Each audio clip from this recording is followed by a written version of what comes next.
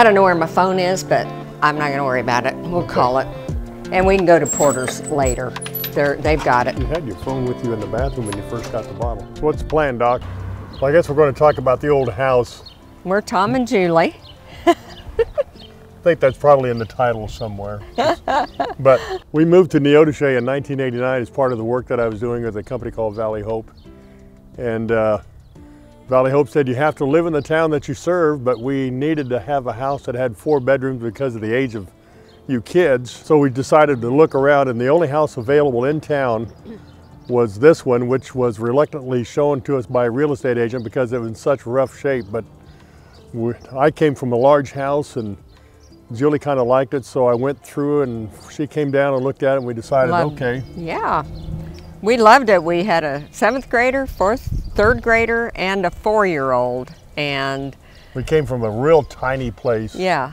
In Norton, and we came through here, and the kids ran through the door and said, "Oh my gosh, we're living in a mansion." It looks like it's a mansion, and they ran upstairs. So let's come in and we'll show you around. We'll tell you more about it inside. Come on in. It's kind of fun.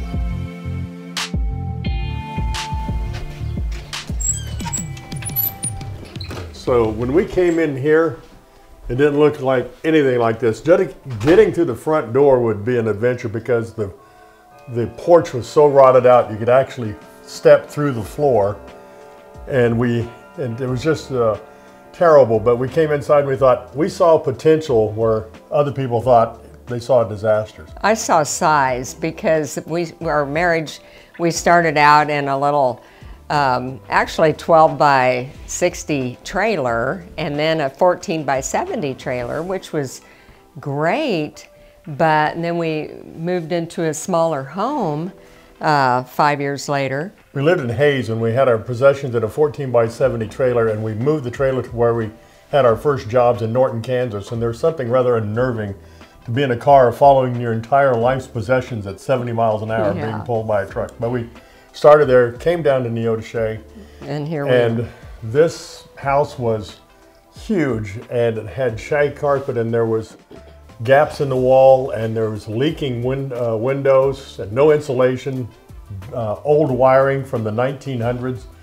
But we started with 1 room and began doing a remodel, did most of the work ourselves in certain stages. But we'll go upstairs. We'll start with the very first room in the house that we did. Project, yeah. Before we go into Jessica's room. Can I say something? No, I already started a sentence. The kids, Keep going. They came up and they decided what room they wanted. Yeah. Jessica ran to that one with the pink wallpaper. Jeremiah took this one, and then Adam got that one. Yeah, but we liked it because it had the bedrooms upstairs and it had a bath.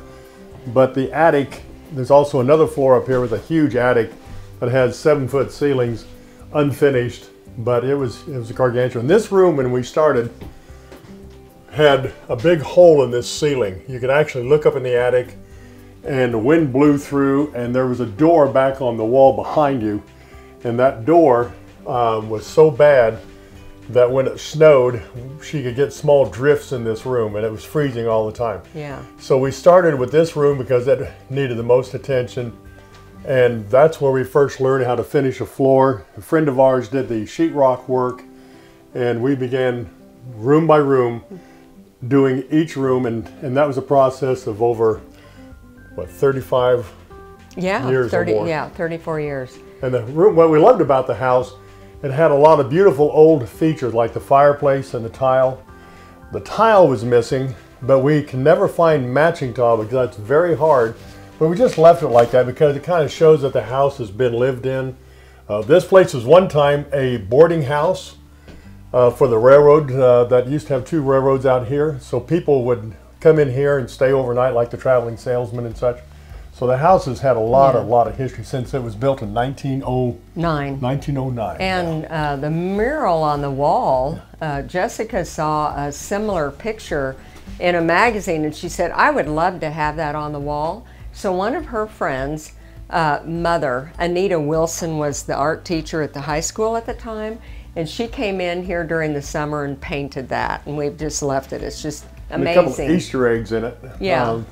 The bluebird And the reason why the bluebird is in there because Julie would often refer to Jessica as bluebird or something.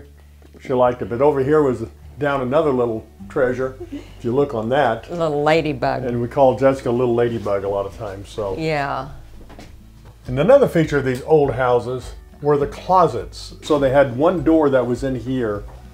And a space this big. This was all walled, and it was only, they went all the way back. The space from here to here was as deep as the closet, which is about 2 feet, but then it went from here clear to that wall. Right. But they hung most of their clothes here because they didn't have a lot of different They changes didn't of have clothes. many clothes. But they did need storage. So we took all that stuff out and put it in bifold doors in most of these rooms to make it more use of the closet space. And we began insulating. We started insulating this house and putting in new windows because it was just horrible. The energy cost was terrible. This is the bathroom. Now you have to understand when this house was built, there was no indoor bathrooms. Oftentimes what they would do is use an extra space and just put a bathroom where it fit. And so they were like an afterthought. So they were small, cramped, and crowded. So. And this is the original tub when they put it in, and is it? Cast iron. Cast iron tub. And this will stay with the house. It's an antique itself. But it's a great place that we bathed little kids in, and it was just wonderful. And it was stained and nasty, and we refinished this and resurfaced this. Right. So it could be and there used. was a doorway here, right here, and for this commode area, so it was a little bit more private, but it just made this such a small space. So we took that out and actually then repurposed, used the woodwork in another part of the house, and so we saved all that so it matches downstairs. And then we got all new windows, put a little unit, got a nice little sink, and this has been quite the thing for the last 20 years. The trick was how to make a very small, tiny bathroom not feel closed or crowded. This is an unusual room in that you have a 6-foot by 15-foot room that has 4 openings. The door you're next to, the door over here, the door to the attic, and the window. And so you'll notice that the elements are that the bathtub goes linear, and then this is an open shelf. This is a pedestal sink and not a vanity. So everything is made to kind of have an open feel, and it happened to work. This is another one of our projects. And then on the ceiling, to keep the mode for the old looking house, we used embossed wallpaper, and we put that up and used it in several rooms in this house to just keep that old charm to it. Yeah, have the effect of a tin ceiling without using tin. Well, we'll stop off here. This is one of the bedrooms. By the way, we redid that bathroom ourselves. Right. This here is another room that, since everything happened over a period of time, we take different design elements of things we saw, and I guess one of the restaurants we ate had a big broad chair rail around the room. We thought, oh, we got lots of wide wood, so we'll try that. And we did a little textured wall effect in here, but this is a room that is comfortable. It's just got a lot of space in it. This started out to be our oldest son's room, and then when he left, our youngest son, Adam, just hopped into it because he thought, yes, finally get a room. So, so he was the last one, but we kind of call it Adam's room because he was the last one here, and everybody knows where it's at. So. And there's 2 little closets. There's a regular closet now. That's okay. And the regular closet here, and then there's another one tucked under the stairway. And the little kids love to hide in there. Great hide and seek. Now this house is great for hide and seek. Now we'll go down further to the right here. This room was, we now have renamed it, we call it Holly's room, or the girls' room, or Maddie's room. This was actually the last room that Julie and I did. We got so good at refurbishing things, we came in here one afternoon and said that the wallpaper here is fine, down below was painted. We didn't like it, and we began stripping and working on it, and we had this completely done with beadboard around here, a rail with a lip on the top of it, and again embossed ceiling, and then did the crown molding around the inside, and we had it done in 2 days. Yeah. We just went after it and got it done. Yeah. Tom installed the beadboard, and he was real slick on the putting the trim in that little ledge. And he and I worked really well through the years on, he'd let me help pick out the colors But this was original wallpaper when we moved in here, and it was in great shape, fits the house.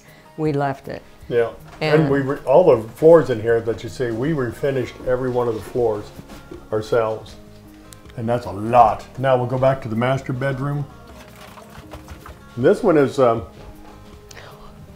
it has been a different work that well, this is probably one of the earlier rooms that we did. Again, you can see we have a different chair rail around here because we just kind of experimented with things. But again, we like the embossed wallpaper because it kind of gave the old feel, but we used contemporary colors so it didn't get too overbearing. And we also just tried some different looks. The same way as we talked about earlier, we opened up the closet by putting in bifold doors so you can use all the closet instead of a little piece of it. Plenty of room. Yeah.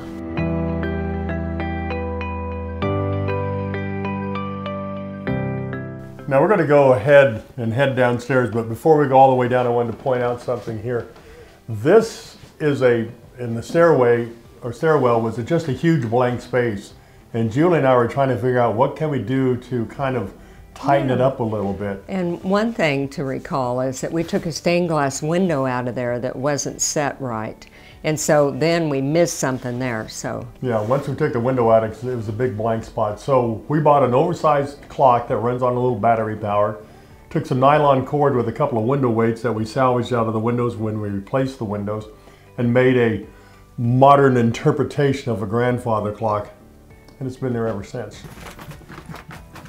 Okay, we're going to go look at the rest of the house now, but where you are at the moment, you're looking down in the foyer, and as you come down, you'll notice in the corner here, there's this big grandfather clock, and there's also this little art piece here. So Julie knows about as much of that as I do. Yeah, that was something they both came from Tom's mom and dad, Grandma and Grandpa Bill and Mabel Nichol. And it's just treasures that we have held on to. Oh, I just noticed, I think, a little dragonfly. That's what that is? The grandfather clock is not all that old, but this piece here, this Victorian piece, is just kind of an object of art that they had. And this came over from England with the family. One of our nieces, Sarah Belcher, told us the other day, she said when she was a little girl, she'd look at that and think there was a dead body in there. Because they called it an urn. An urn. And I thought that was funny. Okay, when we started redoing this room, again, we did all the woodwork in this house, and I'm going to kind of explain that a little bit. One of the big refinishing projects was this stairway, because it was essentially the color of that grandfather clock, but it was old varnish. And so we began the process of stripping that over a period of time. And when you first looked at this, we thought a huge task. But when you say we're going to work on it 2-3 hours a night after work, and that's how we did almost all of this stuff here. We'd work 2-3 hours a night and strip a little bit. And finally, we found the beauty of this all underneath. Now the woodwork, and we're kind of proud of this. Every stick of wood, every place in here, the baseboards, the trim work, everything, the doors, we removed all of it and we stripped it down, sanded, refinished, and put it all back in place.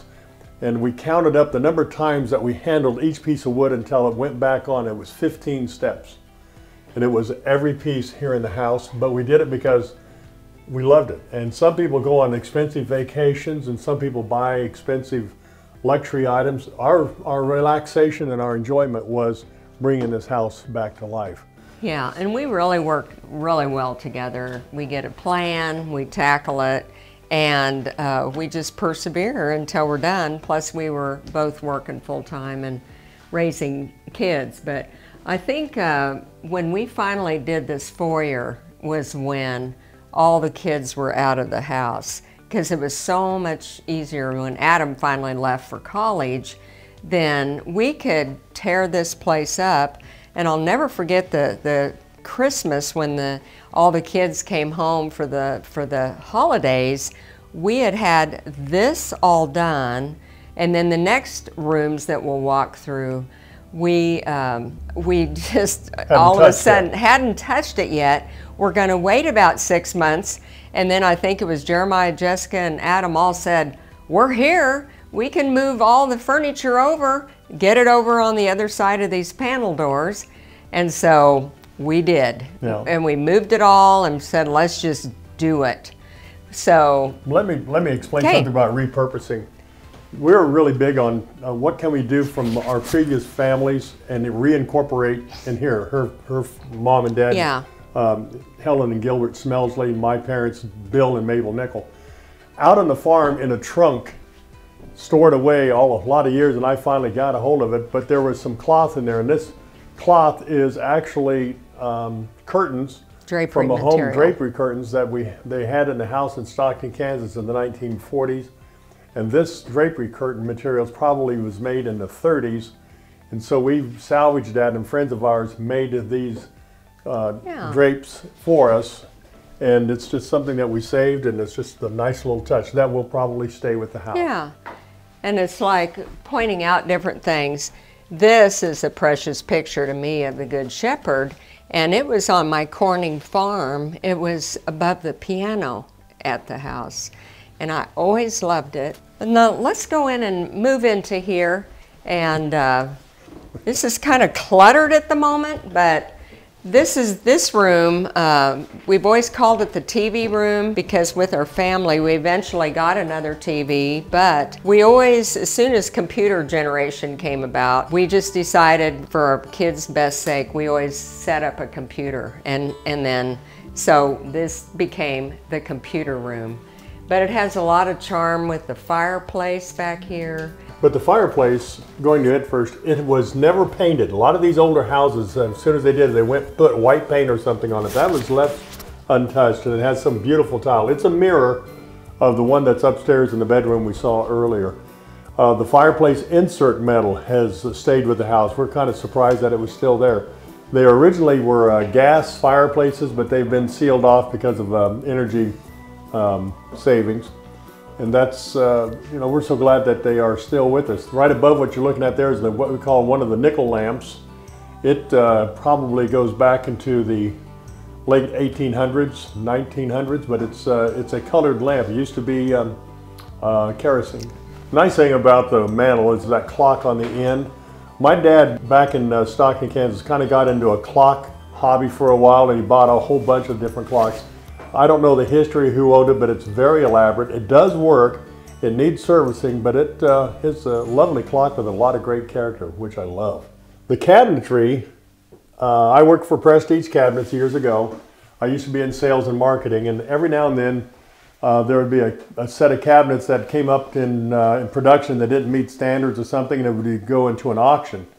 And this set of cabinets here came into the auction, and I bought them and did some modifications of them. They are basically kitchen cabinets, but I cut the base of them off so that they'd sit lower to the floor, put a top on it, we use it as a desk. And the piece that was in the center here is over on the opposite side of the room, and that's what we use to put, at the time we put a TV monitor on that player DVD player and such like that. Now it's holding things as we're preparing the house for sale, so we have a lot of junk up here right at the moment, but it was a nice matching piece and solid maple. Definitely it'll stay with the house because it's built in. A couple of the art pieces up here are of Julie's sister. This one here, Yeah. sunflowers, not this. Lou. Yeah, Mary Lou, my oldest sister, she's an artist, and she's taught art classes in Topeka for, I bet it's 20-some years. And she's been painting for a long time, and she just gets better all the time. So let's go back out where we came from. We'll go through the foyer and go into the living room.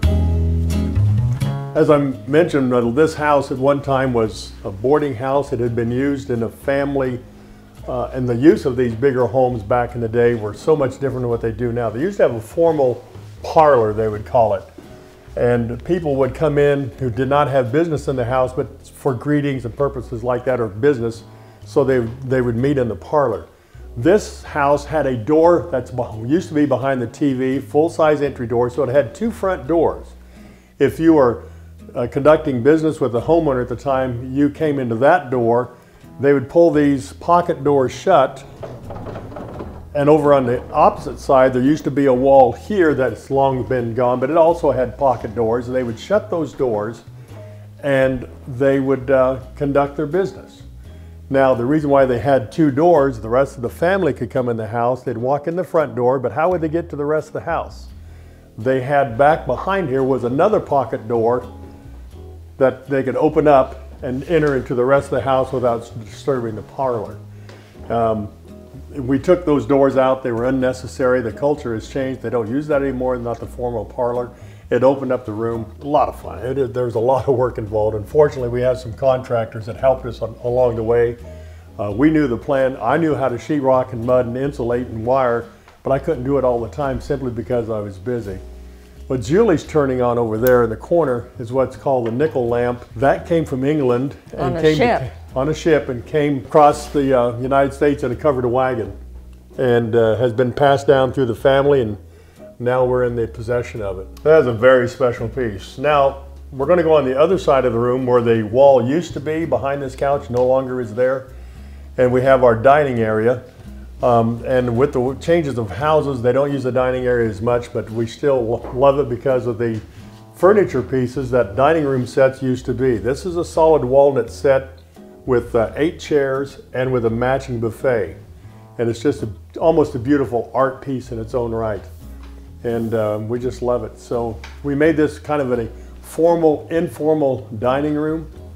We've had a lot of family gatherings here. A lot of family and friends have been with us for over the years, and it's just been a delight having this room and the room in this house, in fact, in order to be able to entertain so many people. Back behind Julie, there's a piece that comes from your family. Oh yeah, this was made for my mother, my mother was born in 1922, and her dad made this high chair for her. And so it's been in our family. I fortunately didn't have to set any of my own children in here to eat, but when Mom and Dad moved off the farm 20-some years ago, 25 years ago, this was one of the pieces that I loved. And my siblings agreed it looked great in my old home, and so there we have it. Now, as I talked about earlier, I used to work for a cabinet company, and one of the things we always talked with our clients was how to use kitchen cabinets in a more creative manner. And I've got 2 examples in this room. This is a beautiful tall boy hutch that's with, it's called rustic hickory. And that is solid hickory, but it has a lot of design and detail features in it, because when you're trying to sell something, you want to sell all the things you have, so you design it all in one piece. And it was on tour for many of the shows I was involved with, and then when it got retired out of service, I volunteered if they weren't going to do anything with it. I'd like to bring it and put it in this house, and they graciously said, fine, that's good, and so we did. Another thing I did was take Prestige cabinets that I bought at an auction from Prestige, and I used them to cut them down, recess them into this wall, and turn this into a built-in china hutch, which we also use for storage of our grandchildren's toys and things like this. And we can also display some of the fine china from my mother and some of the memories that we have of our parents and grandparents. Tom's parents, and then this is my grandparents on Dad's side. The one in the center is her grandparents, and the one on the left are Julie's parents. It's Smelsley in the center. That's my dad's parents, yeah. Now this unit here was built with pieces out of extra wood that I had in the house. So I cut pieces out here, put it here, and then I took the base piece from down here, split it in half, moved it up to the top, flipped it over, installed it again, and then I used some pieces of leftover from taking different windows out of the house and mounted that underneath. So this unit, and then painted it. So this unit looks like it's been here forever, but it's only been here since we've done the remodeling of this room. Kind of happy with that, the way it turned out. Oh yeah, it's beautiful. Now to the kitchen. Again, we apologize because we got so many things out while we're cleaning out drawers and closets, but I won't go into a lot of remodels of this, but we have, again, all Prestige cabinets, solid oak in this room, and we used tile in the backsplash. We've redone this room twice with a complete remodel, and then we did the complete remodel first time, and then we took that remodel and changed that here about 2 years ago. We were just, and it happens to us, we sit in the house and we're looking around here going, you know, this sure could use updating. I wonder what we should do. And so well, we decided to go in there and start stripping wallpaper and patching the wall and then repainting, and next thing you know, we were done. A lot of things look traditional in here, then all of a sudden you come to these really bold, fun fixtures that kind of give a uniqueness to the house. Yeah, on this last little shelving unit that we put up here, we have mementos from both sides of the family. The blue jar up on this left side is from my parents' farm, and that's one of Dad's oil can tops. And then next to it on the right is Tom's mother, Mabel, her china. And then up above that is Bill's kerosene lamp. This little bird we found the other day used to sit in the kitchen in Stockton. But the rest of them is just sprinkles of some gifts that we have been given. And our granddaughter Ellie gave me this, and I thought it was perfect for the kitchen. Yeah, one other thing that our granddaughter Ellie gave us, since she's an artist and a graphics person, she made this for us. And it's a quote serving tray, but I thought, it's just too pretty. Yeah. So we use that up there for yeah, and that will to share with people. All of that will be coming with us in our new home. Now that we go to another part of the house, is a story behind it. When we first came to this home, the house ended right about here. It was all back, a little bit of a back porch, and in here was a tiny little bathroom that had a commode and a sink and a shower all jammed into one. Then there was a back door. Then over here was a washer and dryer set. And it was the only other bathroom in the house, and it was dinky. So down below, where in the kitchen, was a utility basement that had the hot water heater and the water softener. And every time we got a heavy rain, we'd have dampness in the basement, and it would put out the water heater. And I said, you know, I can't keep taking salt down through a trap door under there and dinking with that water heater. So we're going to add on so it'd have more room for those appliances. The trouble is Julie says, well, if we're going to expand, let's make a room a little bigger so we can get a larger shower. I said, okay. She goes, and it'd be nice if we could have a double vanity while we're at it. I go, okay, we'll do that. And you know, if we're going to go crazy, maybe we ought to think about a jet tub. Oh, I said, okay. And oh, be nice if I had a closet where I could take all of my clothes in one location instead of having to switch clothes around different closets at the change of season. So by the time we got done, from expanding a little bathroom just a little bit, we added 650 square feet. We'll start here first. And this is the laundry area and the back door.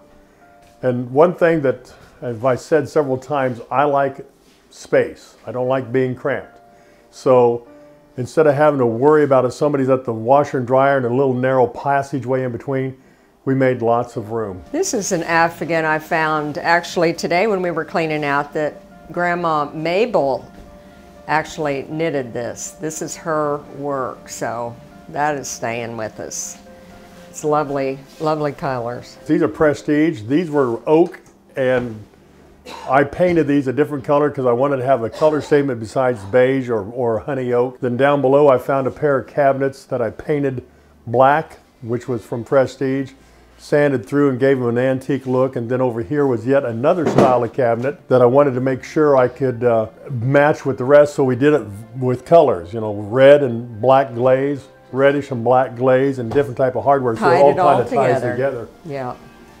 We did all the finish work. Julie and I did all the trim work and the beadboard and everything else. Right. And here's something else that I did. Again, Julie and I oftentimes would repurpose things. For example, this is an industrial table with a big, huge wooden top, industrial legs.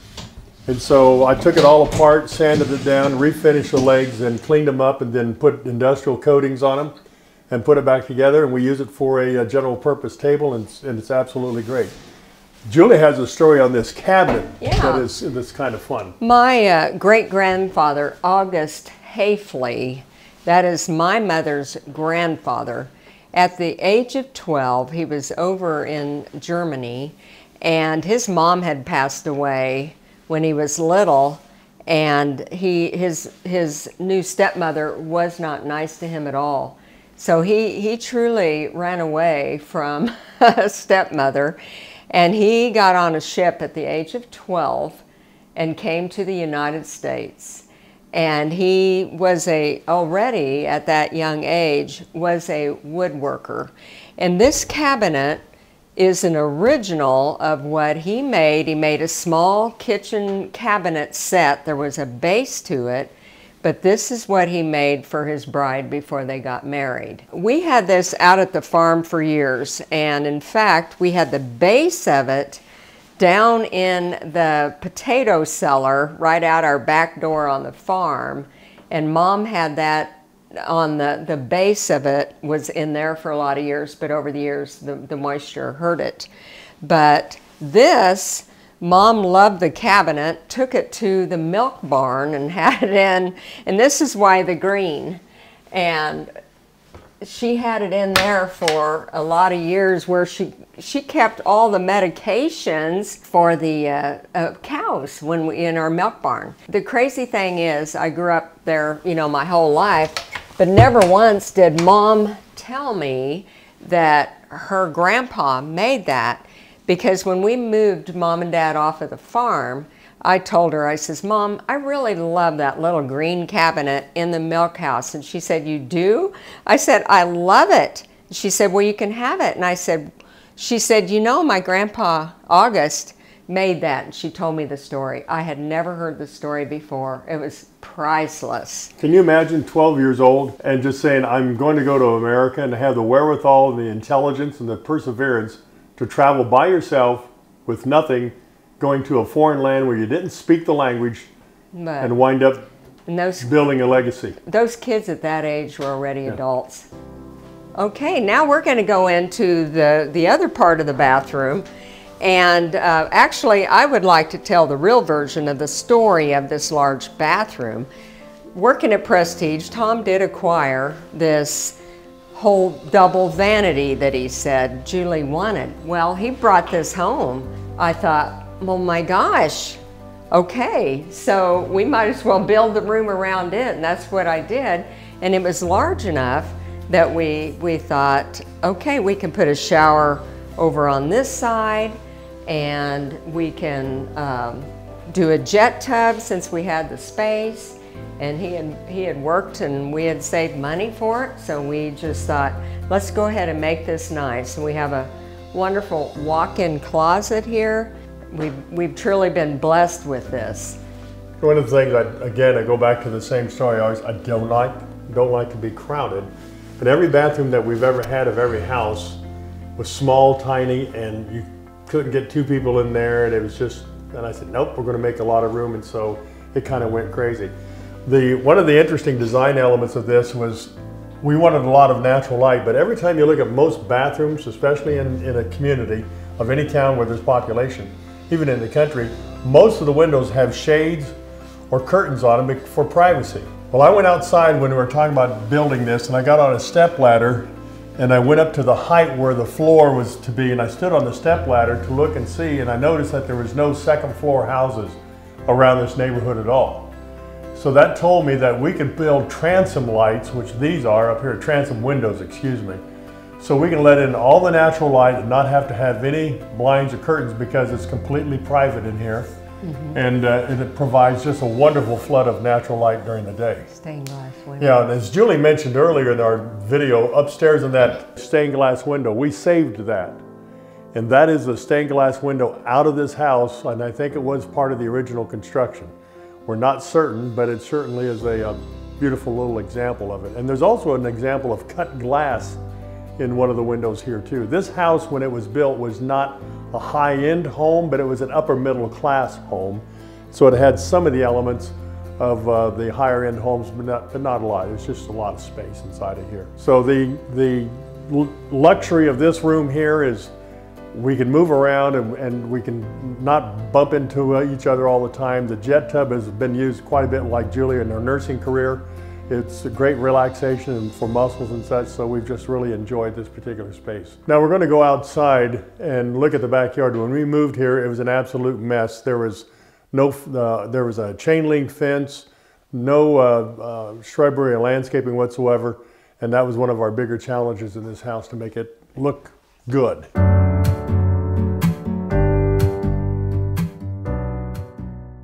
Now we're on the back step. When we came here, this was just grass and a very small bald cypress. No garage, just a storage building and a gravel driveway. And over the years, we added the garage and the patio. That's about 1,000 square feet of stamped patio, stamped concrete. What we've done with this was to try to look like it's been here for a while. We have the brick edging look, but down here, if you look in the certain areas, and Julie will find one, here's an example right over here. You'll see what looks like a leaf fossil, and they're all over here because when the people were running the concrete, they were concerned about the leaves falling out of the trees and everything, getting on the wet concrete. I said, no, push them on in. I said, this will have, quote, fossils for the grandkids to find, and when the little kids come to visit, they start looking for these fossils in the yard. Yeah, and one thing I'd like to point out, because this tree won't last forever, this is a Japanese weeping cherry that when Adam had gotten out, it was a summer out of his 6th grade, I believe. He had Jim Hazen for a teacher, and Jim Hazen's wife owned a florist shop downtown, and Adam worked for him for several hours on Saturdays. And at the end of the season, this little tree did not sell.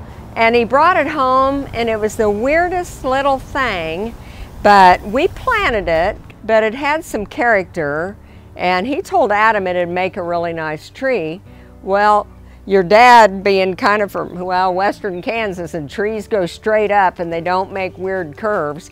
He just didn't know if he liked the looks of it, and he kind of chopped one branch off one time.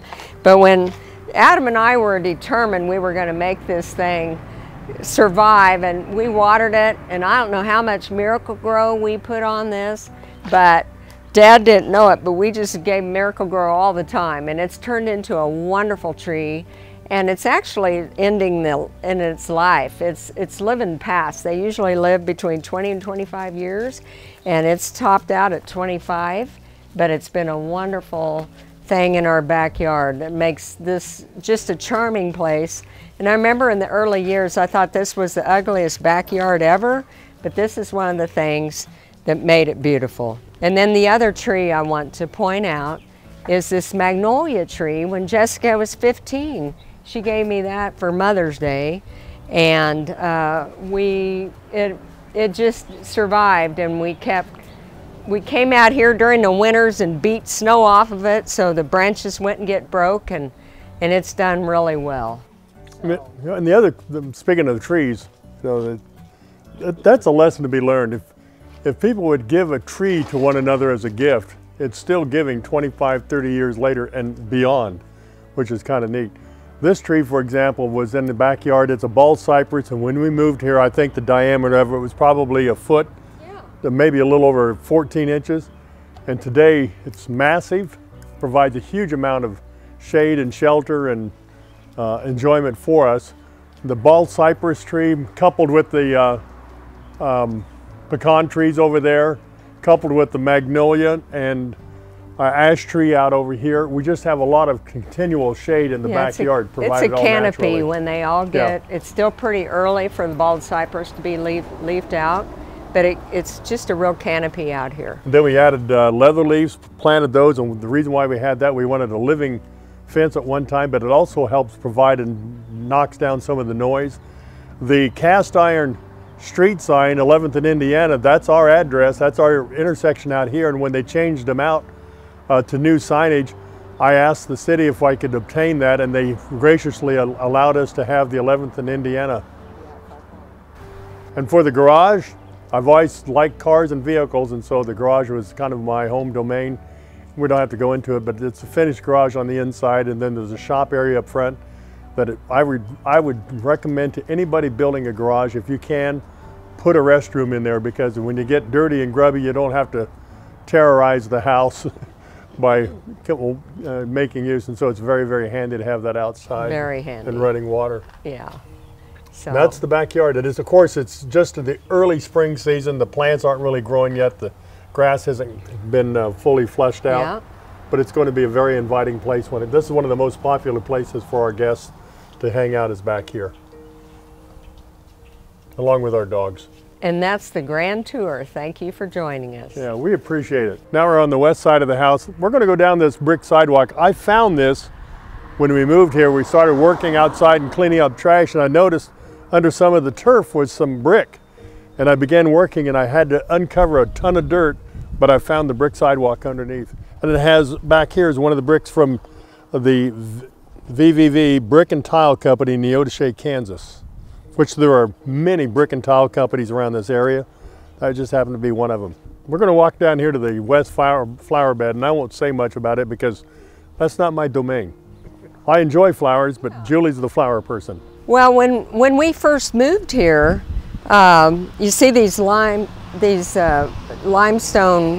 these stones, there was a double layer. And Jeremiah, as a 7th and 8th grader, he put a lot of muscle in this, and he helped Dad. They broke the mortar between them and lifted the other ones, and they hauled them around the backyard. And so then it made it manageable, much better, because you couldn't see plants above that double. Through the years, I've collected a lot of plants from different friends. It has just been a joy, but probably about 15 years ago maybe, we did this, the whole flower bed was just overrun with extra plants that we didn't need. So we got landscaping paper and then put that down, and we've been working on it ever since, and it just kept the weeds down, and it's just been a joy. Yeah, so this is Solomon seal here, and we have a nine bark. We have tulips. I have lovely tulips that bloomed already. Chrysanthemums in there. These little plants here are actually from my farm. We brought some from the Corning farm, and they're phlox, and they have the big kind of a lavender ball of blooms. Anyway, up here we have a heritage lily here. It's a big, beautiful lily when it's grown. It has big fronds. And then we have lamb's ear and some lilies. Those are tiger lilies there. Candy tuft is here, and we're waiting for the cannas back in here to come in. More phlox, and then we have a really nice hydrangea, beautiful pink blooms. And then this is a friend of mine who has passed away. I can't remember the name of this, but it's a wonderful plant that black swallowtail larvae thrive on this. So it'll be during the summer when the black swallowtail butterflies, they lay eggs, and it's just beautiful to watch. It's usually loaded, and if I have enough of them, they'll completely strip it off. But it's just been fascinating. And these are two Stella Deora sun lilies that Billy Porter gave me years ago. Crepe myrtles, and as we come around the front of the house, the original house had the old-fashioned spirea, and we finally took that out, and we went to a landscaping company, and we took pictures and measurements, and we said we want a lot of different color. So I think Adam came home from college one time, and we planted 18 different plants. Most of the things that you do in a house, sometimes you spend a lot of money and don't see any of it. In this case, underneath this house, because it's on a clay soil base with limestone foundation, the moisture and the content of the soil makes the house actually move a little bit. So underneath this house, we put steel beams and concrete piers and cribbing and everything to kind of help hold it steady. So anyway, the concrete piers and such to kind of stabilize the house. We also did something that you do see. The front porch, as I mentioned, when we first came in and owned this house, you could actually walk and step through the porch. It was dangerous. We went back and put composite porch decking on here. The porch is unique in that from this corner here all the way down to the other end around the corner, it's 72 feet. There are 11 columns that hold up the front porch of this place here. And it looks like somebody dropped us off some shipping boxes. Yeah, they did. So that's appreciated. Yeah. And then in the back, of course, we have a hawthorn tree, a maple tree here. So it's just been a really glorious house, and we're hoping that the next people who occupy the house love it as much as we did. Yeah, and these are just some more perennials that we have planted here during the years. So on this corner here, this was given to us by some dear friends. It's a Japanese rose bush, and a good friend, Francie Curry, gave us this when Tom and I lost both of his parents. And that was such a nice gift, and it has just been a wonderful thing. And then we have some hostas here and some more Solomon seal. This is a type of vinca, and some more of the Solomon seal. And this is a flowering quince bush, and it has the real pretty red flowers in early March. But these rocks that you see here, we went on a quest when we wanted to do some landscaping in the backyard, and even Jeremiah was down in Oklahoma and found some wonderful red sandstone, and we have in the backyard. But Tom, Mr. Muscles here, there you go. Tom, I think we're about finished up with our tour of the house, and glad you came along with us. And we've had wonderful 34 years here. We're ready to pass this on to another family, or just anybody that would love the house. They don't even have to have children. We just want them to love the house like we do. Well, the fact of the matter is, anybody who gets a home sometimes looks at the size of the project and gets overwhelmed. We did this in bits and pieces and stages, and anybody can learn how to take a marginal piece of property and turn it into a home that's cherished by family and friends. And don't be afraid to try, because the results oftentimes will surprise even yourself. That's all we have. Thank you. Thank you.